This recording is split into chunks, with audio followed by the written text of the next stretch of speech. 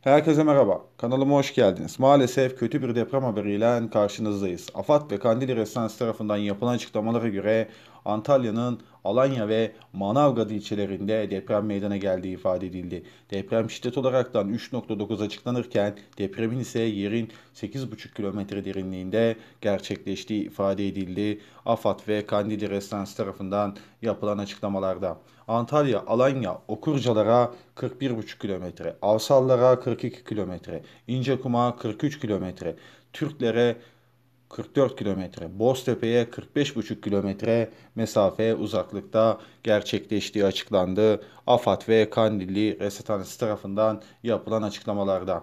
Buradan Antalya'ya, Alanya'ya, Manavgat'a hisseden bütün ilçe ve köylerine geçmiş olsun dileklerimizi iletiyoruz.